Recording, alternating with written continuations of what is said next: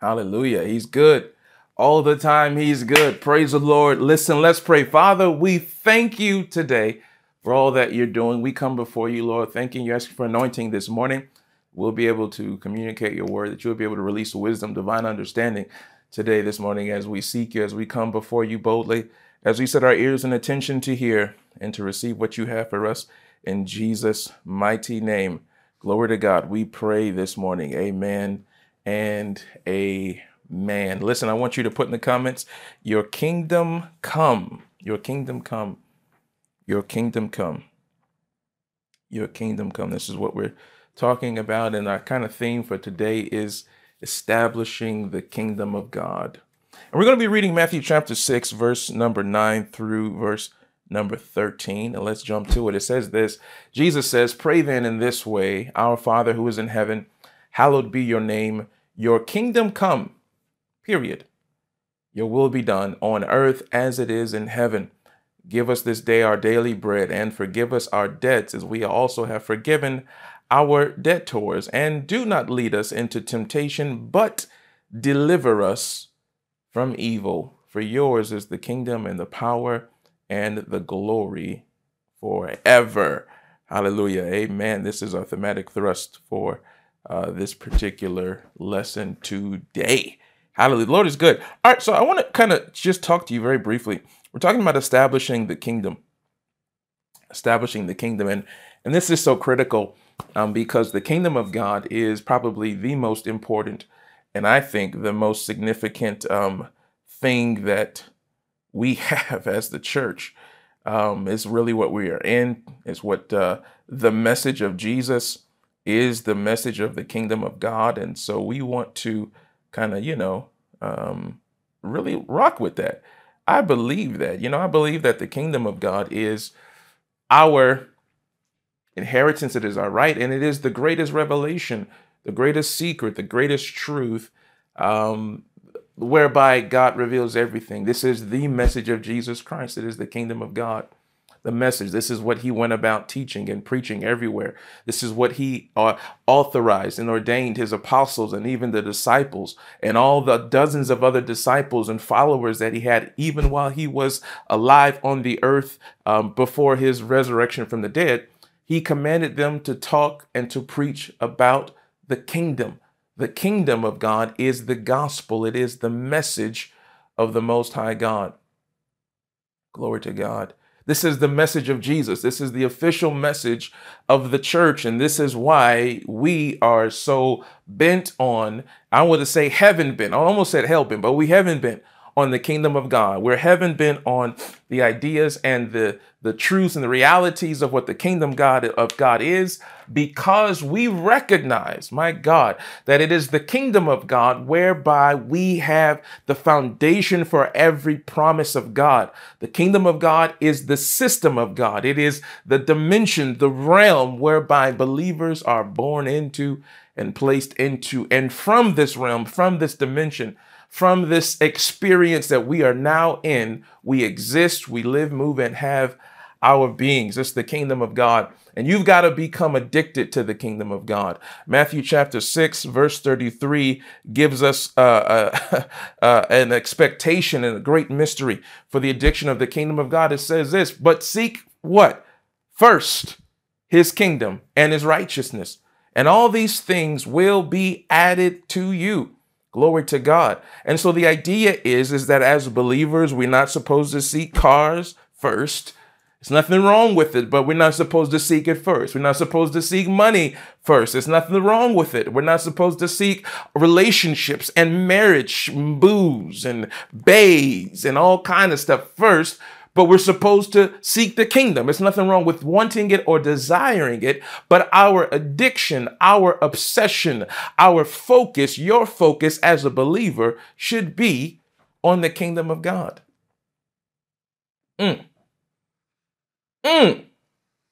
This is what the Lord wants. This is what the Lord wants. This is what the Lord wants for us. Our addiction, our obsession to be the kingdom of God. Not your job, not your children, not your stuff, but the kingdom of God. And people, let me tell you, oh yeah, hallelujah. So let's have some fun. Can we have some fun this morning? I'm going to have some fun. I'm always having fun. Fun, fun, fun. I want to share with you kind of like what I want to share with you what is the reality, my God, of the church in this particular day and age, and why we are doing stuff the way that we are. It's because we're messed up. We're messed up. One of the things that I'm learning more and more is that particularly modern Christianity, modern American Christianity is toe up, as we would say, from the flow up. Toe up from the flow up, tore up, messed up, jacked up, wrecked, screwed up. One of the reasons is because all these myths that we are subjecting the church. Myths. What do I mean myths? I mean, we talk about stuff that is you ever go somewhere, put it like this. I know many of you are food connoisseurs. And I don't know if everybody's as snobbish, but in the quote unquote Black community, we get real protective and bougie about few things, and one of them being, the food that we eat. One of those dishes being macaroni and cheese. We have a thing. I don't know, if other people feel the same way as Black people do about macaroni and cheese. We bougie with it. Like, no, there's certain things that gotta be right, or we just not gonna feel away. We need to have the macaroni and cheese. It's gotta be smacking. I think it's gotta be bussin' is what we want. It's gotta sound the right way. It's gotta look the right way. It's gotta have the right texture. Otherwise, we gonna have problems. Am I telling the truth? Let me know in the comments if I'm telling the truth or not, because I really believe this is true. Because we will abandon a restaurant if the macaroni and cheese ain't right. I know this is real, but here's what we do know is because you taste it and you're basing it off of what your parents made. Maybe your father was the cook. Maybe you're basing it off of what your grandmother, grandparents made, or maybe even at the church. Maybe the church you grew up in, they made, there was some brother or sister who made amazing mac and cheese, and you like, yo, this is the standard. And everywhere you go, you are trying to recreate and embrace that standard. And when you get to the buffet spot and you see the noodles and it's just so watery, so liquidy. Come on, y'all. Don't shout me down when I'm preaching good. You see it and you're like, this ain't it. You taste it and it's like, ooh, what are they doing here? You know why? It's because we understand that something's missing and that something is not right. And as a result, the taste and the outcome of that dish is not what it's supposed to be. And in my quest to help us and to push us and to direct us into the eternal truths and the eternal realities of Jesus, I've recognized and I've looked at my life and things that I believe and things that I've done. And I observe and I assess what happens in the world and culture and Christianity around me, what we hear preach, what is taught, what we do. And I recognize that this ain't the same macaroni and cheese that Jesus was talking about. It's not the same. It's not the same.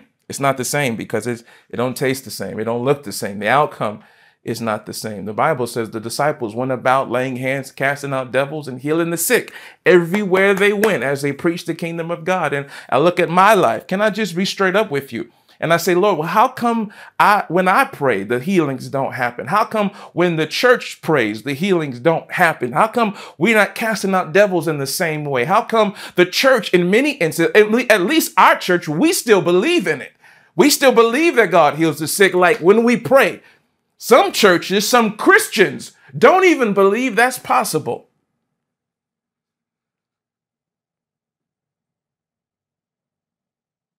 Jackie says more to the potato salad. You might be right.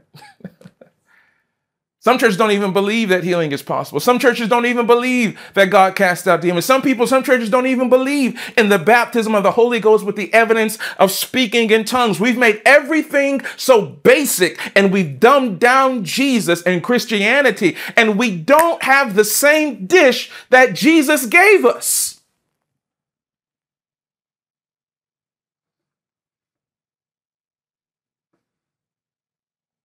And what's up with that? What's up with that? Because somewhere the ingredients are jacked up. And I believe is because primarily we've moved away and we've abandoned the teaching and the expression of the kingdom of God. You won't find another message that Jesus talks about other than the kingdom of God. You won't find it. You won't find it. Jesus, the message of the kingdom of God is the primary message that Jesus speaks and he shares with his disciples. It's the teaching of the kingdom of God, the preaching of the kingdom of God. It is the primary way. And a matter of fact, Jesus tells us when we pray, before you pray for your house, before you pray for your new baby to come that you've been meditating on, that you've wrote a list out. We got lists. Let me tell you something. We want what we want. We want it. My God, we got vision board. We want this in our lives. We want this kind of car. He got to look this way, this tall. She got to look this way, this curvaceous, this thick, etc., etc. We got all these things we want, but Jesus tells us to seek first the kingdom of God and his righteousness. But what we've done in the American church, modern Christianity, is we've said, you know what? We don't even have to do that. We don't need to be obsessed with the kingdom of God. We want to be obsessed with what the kingdom can get us, but we don't want to be obsessed with the kingdom of God. And I call these things myths, M-Y-T-H-S, myths. Myths that we embrace as a church that mess up the recipe for the mac and cheese, metaphorically speaking. Myths that keep us from accessing the kingdom of God. Before I jump into the myths, I want to tell you, Jesus tells us when we pray, he's so serious about the kingdom of God. He says, first of all, when you pray, he says, first of all, you give honor to God. He says, our Father who art in heaven, hallowed be your name. The first thing you always got to do is you got to give God props. First thing first, when you come boldly into the throne of grace. You got to enter his gates with thanksgiving and to his courts with praise, which is why whenever we pray, we always going to do that. We always framing it with thanksgiving. We're always framing it with praise because we recognize that the model of prayer has to initiate and start with God's will, God's assignment, God's glory, God's goodness, his greatness as the Father, our Father in heaven, holy, different, glorious, beyond, above all is your name. The second thing Jesus tells them to pray is your kingdom come. He didn't say, Lord, give me a house. Lord, give me money. Lord, heal my body. He prays your kingdom come. He didn't say, save my spouse. He didn't say, kick the person out who lives above me. He said, your kingdom come. He didn't say, give me a new job. Lord, give me a raise.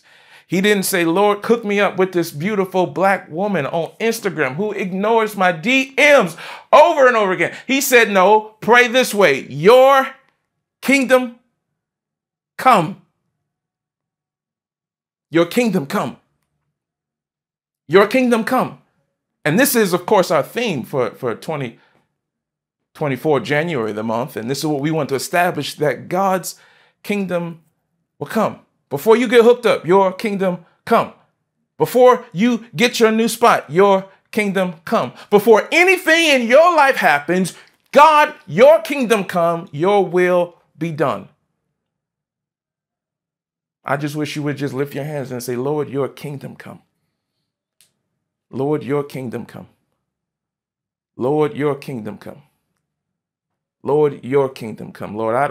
Lord, your kingdom come. I want to be obsessed with you. Your kingdom come. And we've messed this up so much that all these myths keep us from really walking in real kingdom. Myths. Here's a myth that I hate, that somehow people tell you this is right, but this is so wrong because you will not find this in Bible. What do people say? Can I draw it? Yeah. Oh, you about to get drawed on. You about to get drawed on in Jesus' name. Watch this.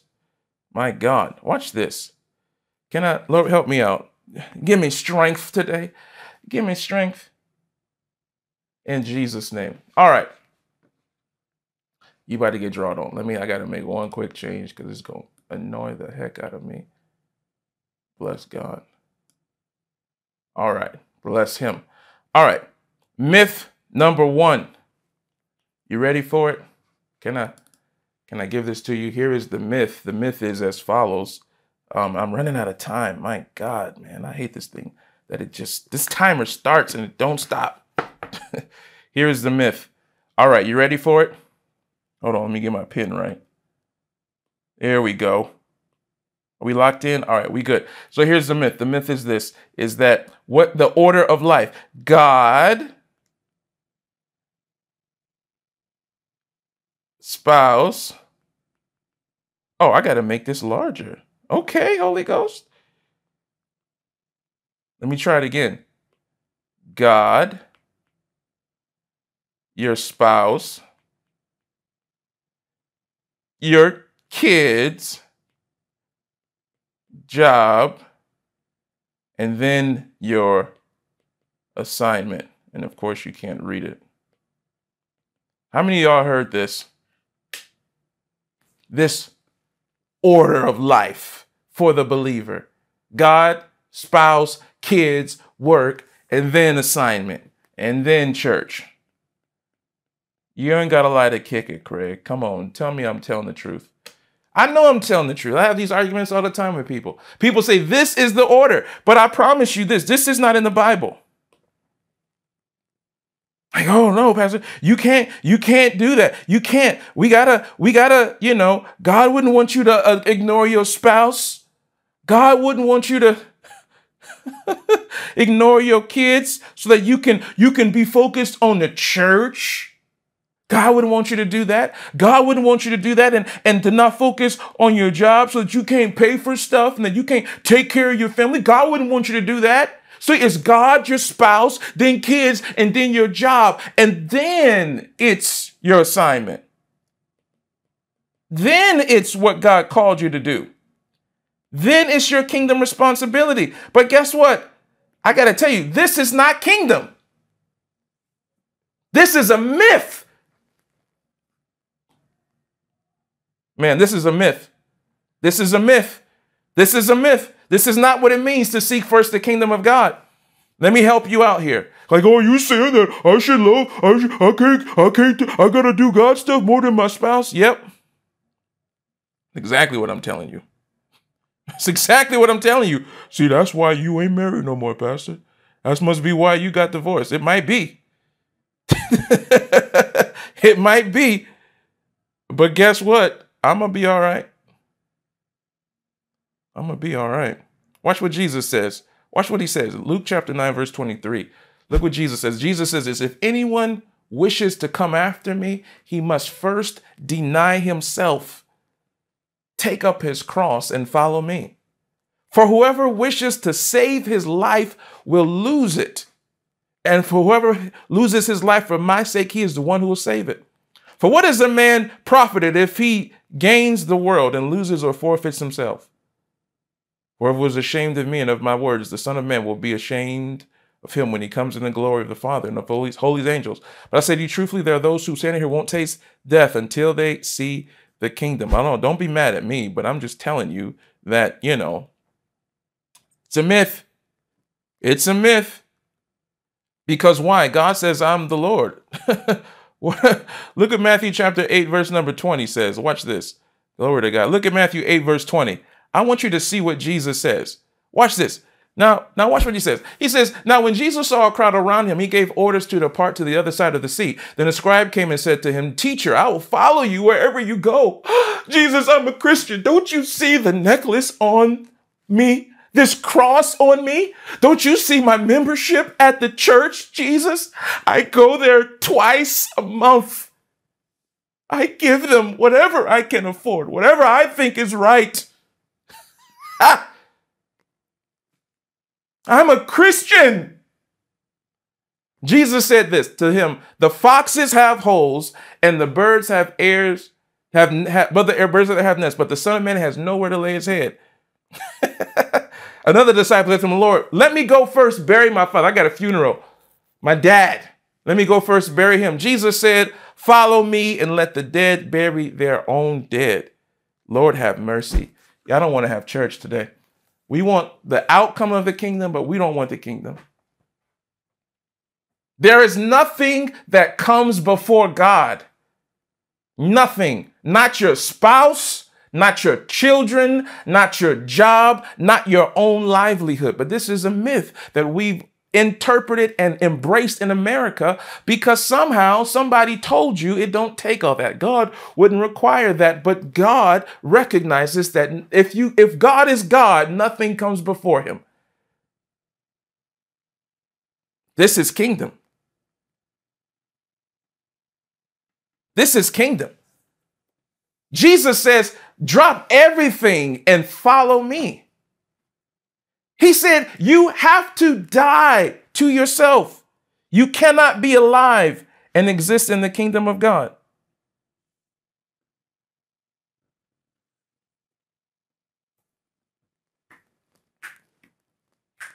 But you making time for your weekly spouse dates, doing all this, and we can't go to church. This is not y'all. I'm talking about modern Christian, because obviously you're here, so God bless you. But I'm just telling you, this is the mindset that we have. Oh, that's too much church. That's too much God. That's too much. My kids got to play sports. Uh-oh. My kids got to have a life. Uh-oh. Uh-oh.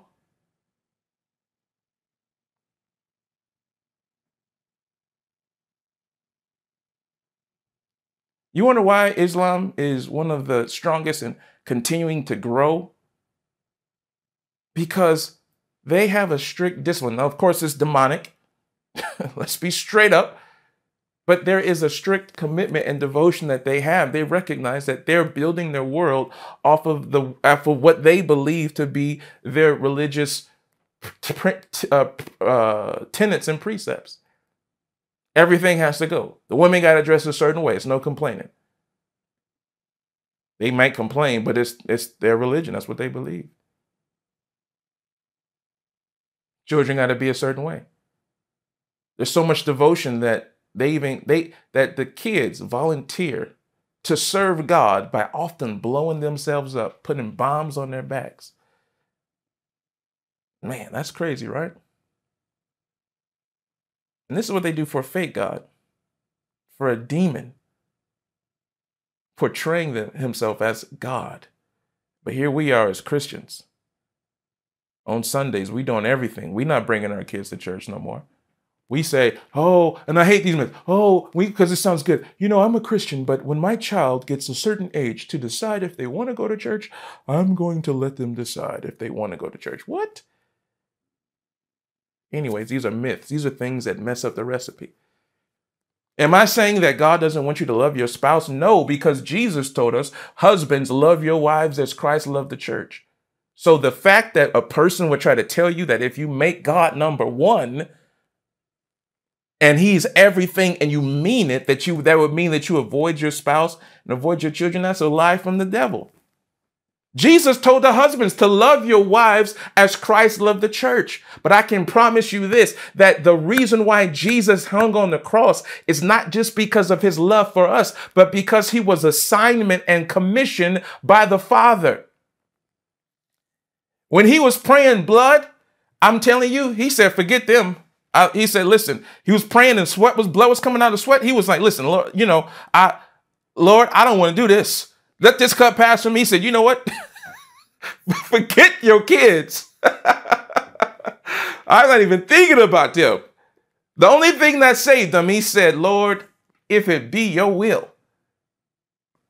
It was his submission to God, His dedication to the kingdom of God was the reason why he continued with his glorious passion that saved all of humanity. This is the Bible. He didn't want to do it. He was having cold feet, as he should have, as a human being. Now let me know Jesus was a real one. But what you will find and discover, though, is that his commitment to God, his commitment to the kingdom of God, and his obedience to God is what led him and made him stay on the cross. It wasn't because you and me. I'm sure that was in it, but that was very much secondary. It was because he said, Lord, your will, your kingdom come. And the question I have for us today is, how is your life built? Is your Christian life built on myths and Christianisms that are wrong and contrary to the kingdom of God? Do you understand the very first commandment that God gives? He says, I am the Lord, you shall have no other God before me.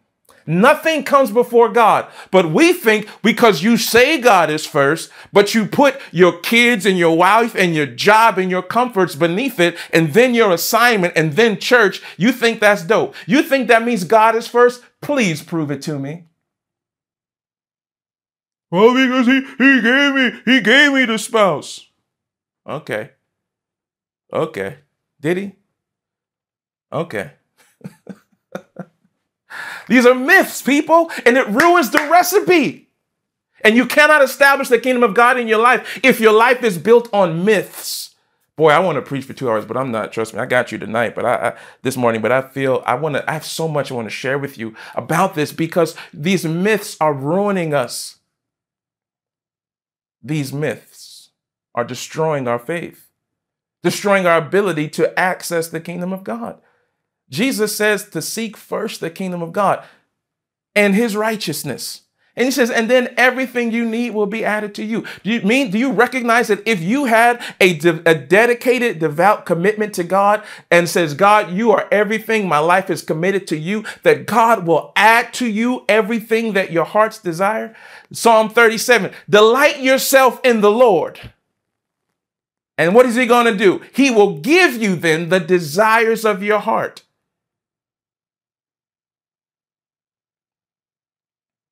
I'm telling you this because God has massive miracles for you. Massive blessing and supernatural encounter that is waiting for you. The breakthrough that you need for your family is waiting for you. The healing that you need is waiting for you. The ministry that you've been longing for, the impact that you've been longing for, it is waiting for you. But what we've got to do is we've got to get a mindset that says, Lord, your kingdom come for real. Not in the churchy way, not in the religious way, not in the way that looks good on Sunday morning where we can say, high five your neighbor and say, your kingdom come, woo, your kingdom come. And then we build our lives in a way that doesn't reflect that. I'm telling you this today because God wants to raise you up, this church, this people. We have an assignment to be raised up above all the nations of the earth. The church of Jesus Christ is meant to be high above all the nations, to be the glory, the esteem of the world, the light of the world, a city on a hill. But you can't be a city on a hill if you're building your life off of what the world is building their life on. And the problem is, the challenge is that you're not even a man. You're doing what you think is right. We are experts on morality. By definition, we're experts on not lying, not stealing, not cheating, not committing sexual perversion, immorality. We're experts on that. We know that. At least we know it. We might not all do it, but we know it. But when it comes to building our lives on what will make a difference, a real significant impact, we are ignorant. And so we have to make sure that we establish, Lord, your kingdom come. I bet if you look at your life, you would be surprised at how many myths, Christian myths, were built on. Again, love your wife, husband. Love and honor your husband's wives. Take care of your kids, absolutely. But should we sacrifice what God requires for our children? what God wants for our children?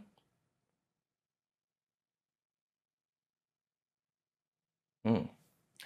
There's so many people that I know that never do the assignment that God has given them because it's like, well, I got to first let my kids graduate and then I can do it.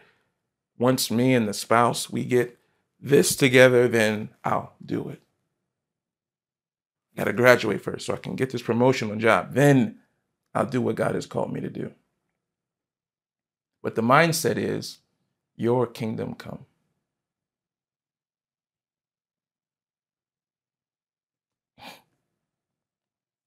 Your kingdom come. His kingdom come.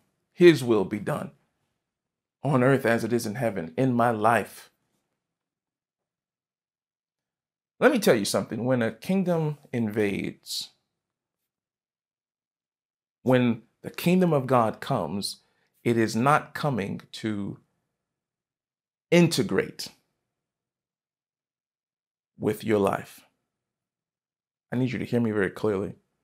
The kingdom of God is not coming to integrate and to commingle with your life. What do I mean? Let's think back to the civil rights movement era. Let's think back to 58, Plessy versus Ferguson. Let's think back to Brown, versus the Board of Education. Let's think back to when schools were integrated, where the federal government determined that indeed separate but equal is unconstitutional in terms of education, and that they have to allow integration of schools. And then think about integration in other places. Please mute. Hallelujah.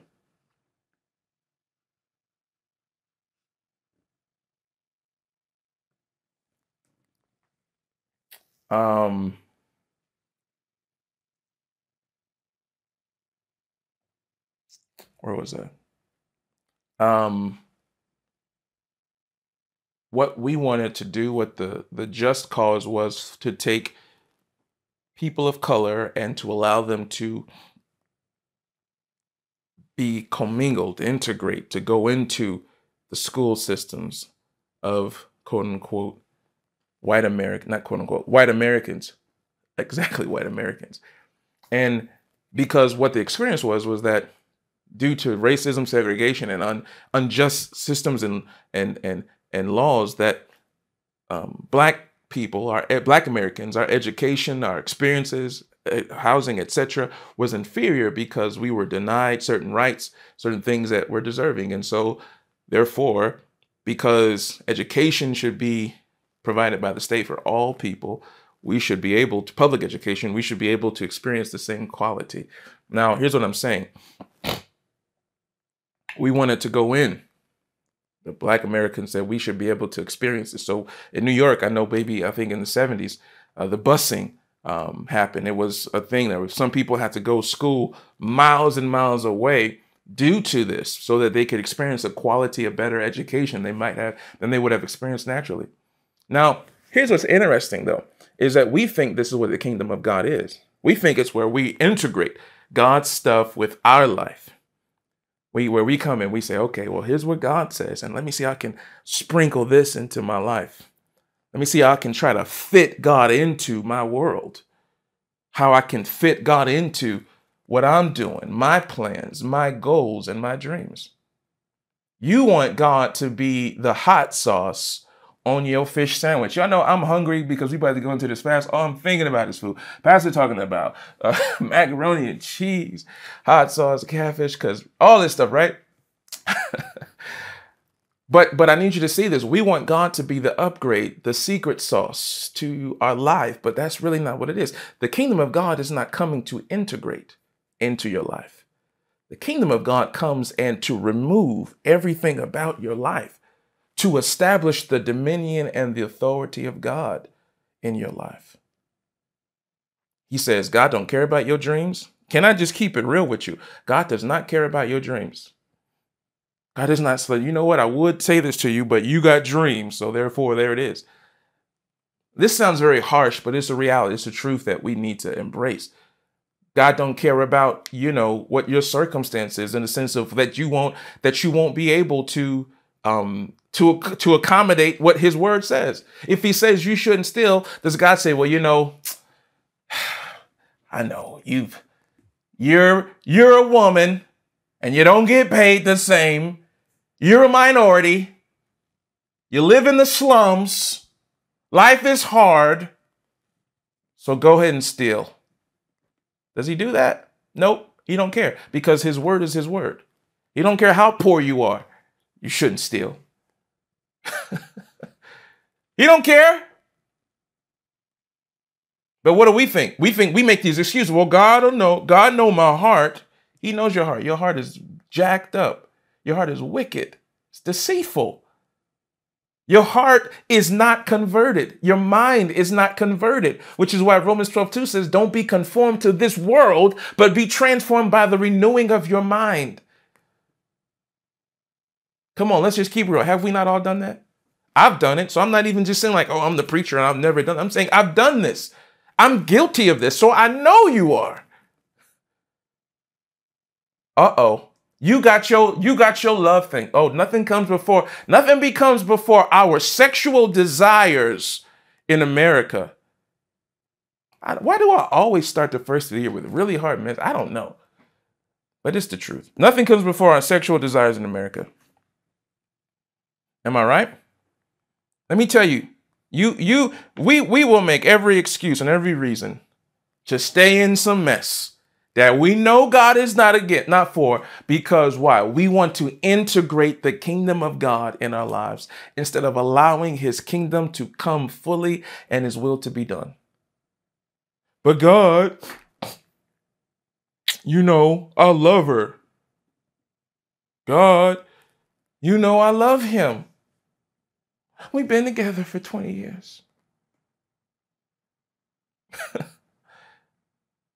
We got kids together, God. I was born this way, God. We make all these excuses for our stuff so that we can try to integrate the kingdom into life. And we wonder why we can't get the results. This nation is led by its reproductive systems. I'll tell you what, my God, we are so driven by sex, by our sexual desires. You can't even sell nothing in America without making it sexy. You can't go to a movie without it being sexy. You can't eat food without it having to be sold in a sexy way, because this is how we're driven. Because we are we are overly sexual. We are driven by our sexual desires. And it's no different in the church. And so we've got a sexualized church where we can't even, where we say, well, God knows my heart, so this is where I'm going to stay in what I'm in. And yet we are trying to get kingdom outcomes. How's this going to work? Matter of fact, but the problem, and here's the problem that I have. Listen, we love everybody. We don't bash people. We bash heterosexuals in the same way that we bash homosexuals. Praise God. So everybody can get it in this church. But you know what just confounds me about the argument that I read and I see from those who are who love God but are same-sex loving, is that they'll say like, well, I'm born this way. So God, you got to understand. I know your word says X, Y, and Z, but I'm born this way. So God, you got to work with me. And God is like, who the absolute do you think you are? And I'm with God saying, yeah. Because you know why I'm mad? Because I'm heterosexual and I'm single and I'm born attracted to women. I'm saved attracted to women. Matter of fact, when I was married, still attracted to women. Faithful, but still attracted to women. Watch. And guess what? I cannot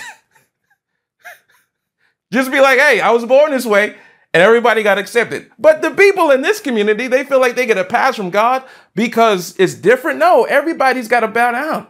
Everybody's got to humble themselves, follow God, take up their cross and die to themselves because we have to establish the kingdom in our life. Here's what I'm telling you. I'm not ranting. I'm telling you these are myths that we have that will jack you up. My God, man, y'all not special. There's no special class in the kingdom because your sin is different. You still got to be holy, just like me. What in the world is this? Myths. You shacking up. Why? Why? Cohabiting. Why? Why? Oh, well, God. Why? What are we doing? What are we doing? What are we doing? Do you love God or not? Here's the point. Everybody has to deny themselves. If you want to first establish the kingdom of God, you have to first deny yourself. You want kingdom outcomes? Deny yourself. You want the supernatural and the miracle? You want to be lifted up high above all the nations of the earth? Deny yourself. But I got dreams. I was working on this. Deny yourself. But you know, I love what I got going on. Deny yourself. Let me tell you why we can't deny ourselves, because we believe what we have is greater than what God has for us. We don't see the kingdom. We see religiosity. We don't see that God's plans for us are far better than anything we could ever do for us. We don't recognize that when we deny ourselves, when we walk in sexual purity, when we walk in holiness, when we do not cohabitate and we not share, when we don't get drunk, when we don't steal, when we don't lie, when we don't commit adultery and fornication, when we don't get drunk, when we don't abuse drugs, when we commit and submit our will and our future to God, we don't realize that what God has for us is infinitely better. It's eternal. The Bible says the blessings of the Lord maketh rich, and he addeth no sorrow to it. See, when God blesses you, it won't come with headaches. Maybe our marriages suck because we're not establishing the kingdom first. Maybe if we first sought God, everybody wholeheartedly. You know why it's impossible? Let me tell you something. Adam and Eve, before they sinned, I believe they had the best marriage. But it was when they began to make room for the devil that everything in their marriage began to crumble from that place forward. But while they were walking in unity with God, I believe they probably had the strongest relationship. They probably had no arguments. Everything was eye to eye.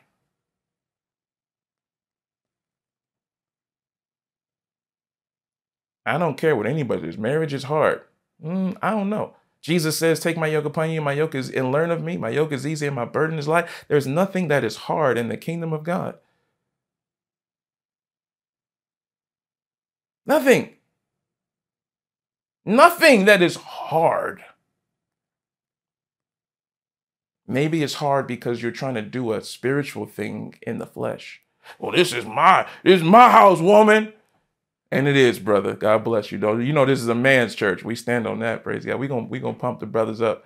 Maybe it's their house. I don't know. It's y'all's house. Okay, it's both of y'all's house. Jesus is Lord. Y'all gonna get mad at me. But the point is, I'm saying, though, is that, yeah, but why are you out here? The Bible says submit to one another. You don't got to raise your voice. You don't got to try to dominate and berate and belittle a woman to be a man.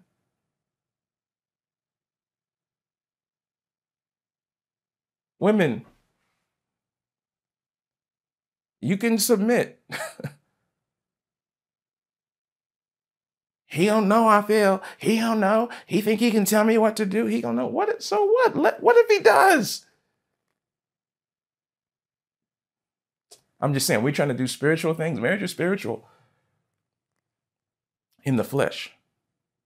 And think about it. If we were to be submitted to God 100%, if his kingdom would come in our marriage, what attitudes would leave?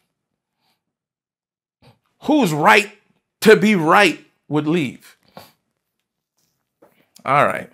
Myths. And these myths ruin our relationships, ruin our marriage, ruin our lives. This is one of the reasons why Christians have the worst marriages in the world. In terms of in America, The divorce rate in the church is ridiculous. Oh, maybe because we're not kingdom. We churchy, but we're not kingdom. Do you know that God's kingdom has solutions for everything being sweet and peaceful?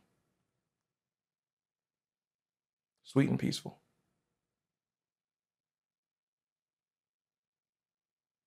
Why are we fighting? Why are we hitting people? You sleeping on the couch? You sleeping on the couch today? I don't know. Like what? Why are we doing this? Arguing, all this stuff. Why are we Christians and we can't have friends? Why are Christians sometimes the worst friends? Can't keep your mouth shut, can't keep somebody else's name out your mouth, gossiping, slandering. Maybe because the kingdom is not coming, because we're trying to integrate it. What I want us to do, man, I don't mean to beat you up today, but I want to shift your thinking and help you see that the first step in establishing the preeminence that God has for you and me as believers is to ensuring that his kingdom comes completely and fully in your life. Here is something. I have two major points I want to get to you. I have 5 minutes and 50 seconds. Point number one, point number one, there we go, is that preaching of the gospel brings you into the kingdom of God. It's from the preaching of the gospel, coming to church, hearing the word of God from anointed men and women of God that brings you into the kingdom, that causes the kingdom of God, causes you to be birthed into the kingdom. Jesus tells Nicodemus in John 3, he says, listen, Nicodemus, you must be born again. Because unless you're born again, you will not be able to see the kingdom of God. When you get born again, when you get saved from preaching, from hearing the gospel, that brings you into the kingdom. But it is your spirit-filled faith life that will cause the kingdom of God to be brought into your world. Hear me very closely. It is your spirit-filled faith walk that will allow the kingdom of God and its fruit to be manifested in your world. Meaning this, you can be in the kingdom and never experience results. You can be in the kingdom and remain sick, remain poor, remain confused, remain bound and limited to all the stuff that's happening in the world, to all the effects of sin and death, and still be in the kingdom. You can be in the kingdom and still struggle beyond the way you should. Because why? Just because you're in the kingdom of God does not guarantee results and effort. You say, that don't make sense. Well, think about it. Just because you exist doesn't mean that you're automatically going to be rich, have success, have a place to live. Don't you have to work? Don't you have to do things in your existence? You could be in America, the greatest country. We got people by the millions illegally entering into our country. And I'm kind of disappointed how, this is happening. And you see it, we feel it here in the city, illegally. Like, what's up with that? But we got people, millions of people coming into America unlawfully because they recognize America, at least as they think, is the place to be. I'm not against immigration. We got people who come from other countries here on our church. So we're not against that. We celebrate that. We celebrate the lawful action of everything. Anything that's lawful, do it. Praise God. What I'm trying to tell you is that people come to America because they recognize it's the place of opportunity. And here we are. We exist in America. But just because we exist, we know that it don't mean you're going to be successful. You got to go and work. You got to hustle. You got to go do things. Because just being in a kingdom, a government, does not guarantee that you will have the possibilities of that government. And I would dare say it's the same way in the kingdom of God, if not more. That's why the Bible says in Philippians chapter 2, verse 12, is that you have to work out your salvation with fear and trembling. The kingdom is in you, but you have to work it out. Healing is in you, but you have to work it out. Not in a sense of earning it, but by using your faith and the strength and the resources that God has given you to establish the kingdom of God in your life. The things you need for your divine marriage, you got to work it out. Things you need for your children, raising our children in the fear and admonition of the Lord, we've got to work it out. Guess what? For you to get your next million, your first million, it's in you, but you've got to work it out. So preaching of the gospel brings me into the kingdom, but it is my spirit-filled, faith-based living that causes the kingdom to be manifested in my world. Man, we got to make room. We got to make room. Make room for the kingdom. I dare you. I know you got resolutions. I know you got goals. You got your membership to the gym.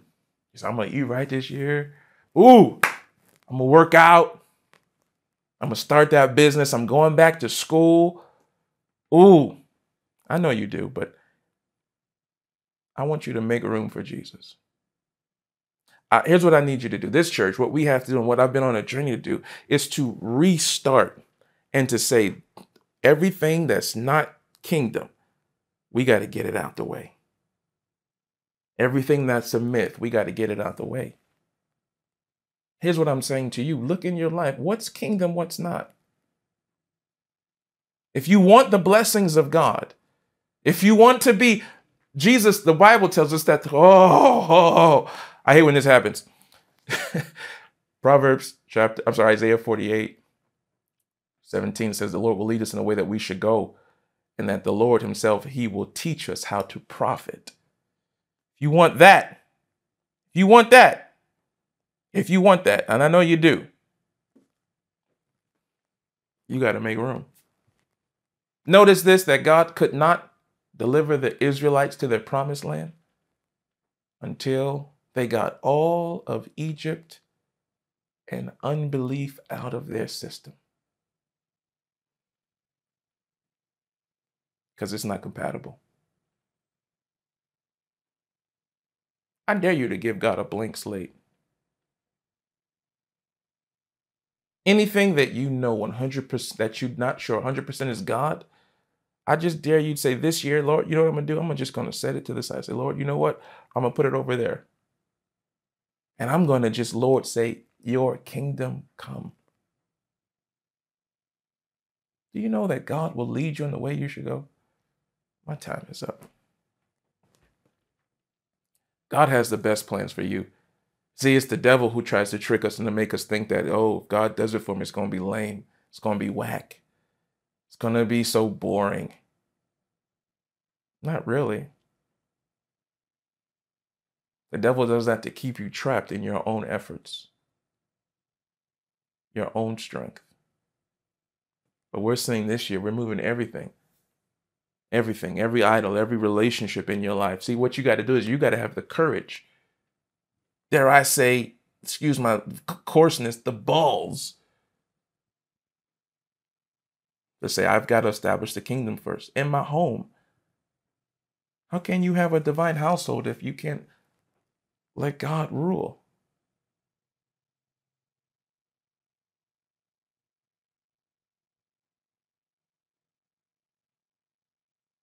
Oh, this is your year. This year we're going to higher ground. But we got to build on the foundation. The Bible says that foundation is Christ. I'm not talking about religiosity. I'm not talking about having a cross, a tattoo that says Jesus. I'm saying, what does your life show? What is your prayer life like?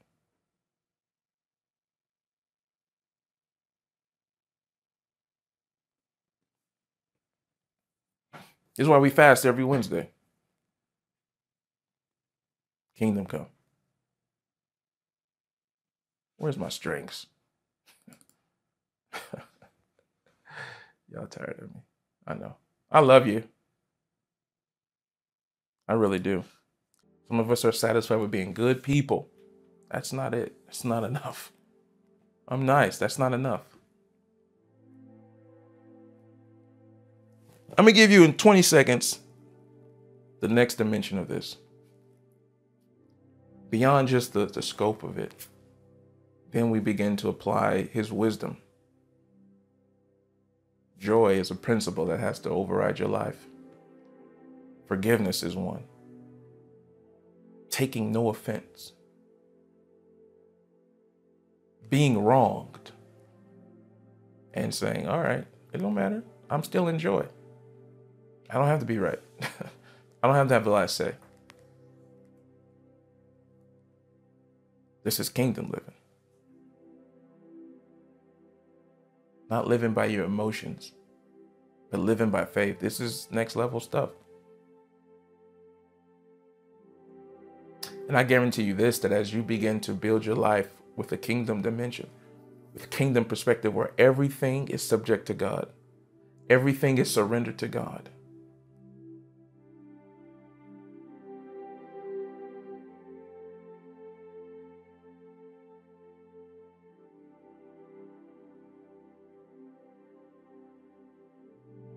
I guarantee you that your situation will change. The Bible says that his word is a balm to us. It's medicine to us. I guarantee this, that some of us are dealing with anxiety and tension and things in our heart and minds. I guarantee you this, that as you follow God, this is why our model is that. Then we'll live as kings. As you follow God, I believe healing, strength, tension, and stress in your body will break as you get yourself in alignment. I believe that for you today. I'm telling you, we're going to see such a wave of healing, of freedom, depression, all this stuff. How are you a Christian and you got long-term depression? Oh, it's mental health. Another myth. The Bible says he will keep those in perfect peace whose mind is stayed on him. The Bible says the peace of God will guard your heart and mind. I'm not against therapists, but I'm telling you, the wisdom of God, the strength of God is better, either you believe God or not. Are you saying that we shouldn't go to therapy? Are you saying that people don't get depressed? I'm saying you shouldn't stay depressed. That is a demonic inspired affliction. You can't look in the Bible and say the way that we are, I gotta stop, the way that we have surrendered to this false god of mental health.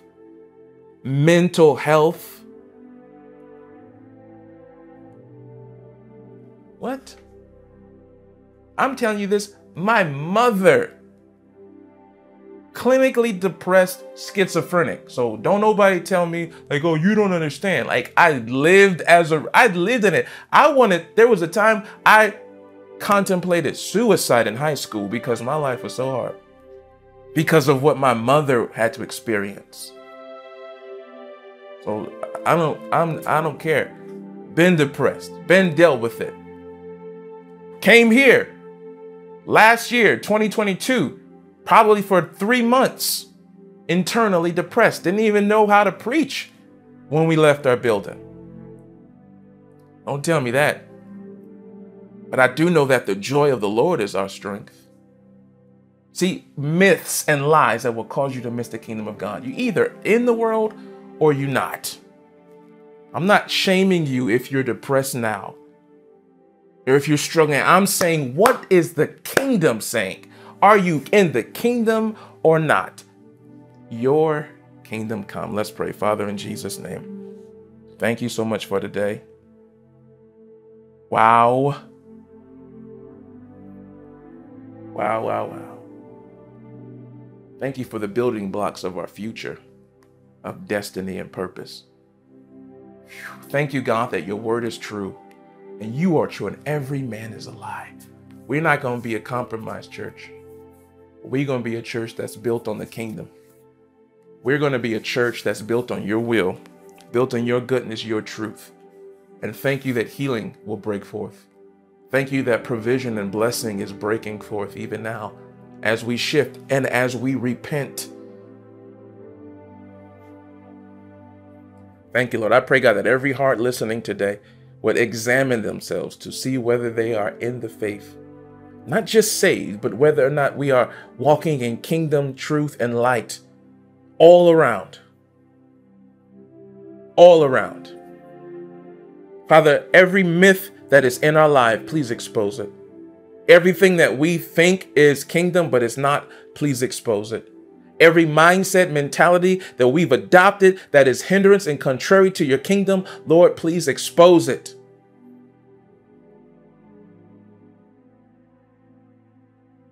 Reveal it to us. We want your kingdom. We deny ourselves. We want you. In Jesus' name, amen. Amen. Listen, we're getting ready to jump into after party. I want to hear from you. I said a lot today, all of our members and family. Listen, I want you to jump on the Zoom. I want to talk to you. Listen, if you're on Zoom, please do not click off. I want to talk to you. I said some things today. I'm sure you might have thoughts, questions, concerns. Let's talk about it just for a little bit. My God, where we're going, it's not going to be by power or might. Where God has taken us, the way that we're going to dominate this city with the gospel of the kingdom, we can't do it by man's wisdom. The way that God is going to raise you up, you cannot do it by man's wisdom. You cannot do it by natural wisdom. But this is your time for the kingdom to be established. Oh God, some of us are in roles, I'm prophesying now, some of us are in roles where God has said you are not supposed to be. I'm talking about you're living at a level where God says, I've called you way higher. But because you are conflicted and compromised, your life is hindered. The blessings that are meant for you will never reach you.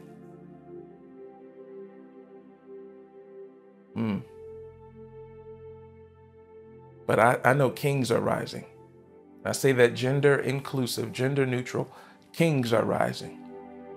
That's why I'm preaching this to you. I'm not trying to beat you up to beat you down. I'm trying to do this to help build you up, to help you see what God has for you is so brilliant that if you would surrender to it, my God, the way the light and the glory of God would shine in your life, the things that you've been dreamed of, delight yourself in the Lord, and He will give you desires. It's coming to you. Father, I pray for strength to rebuild. I pray for strength to rebuild. I pray for strength to rebuild. Let me tell you something. You need no one in your life more than you need God. And anything in your life that would seem as if you need it more than God is a plant from the devil. Listen to what I'm telling you. Right now, anything or any person in your life that would try to pose as if you need that more than God is a plant from the devil.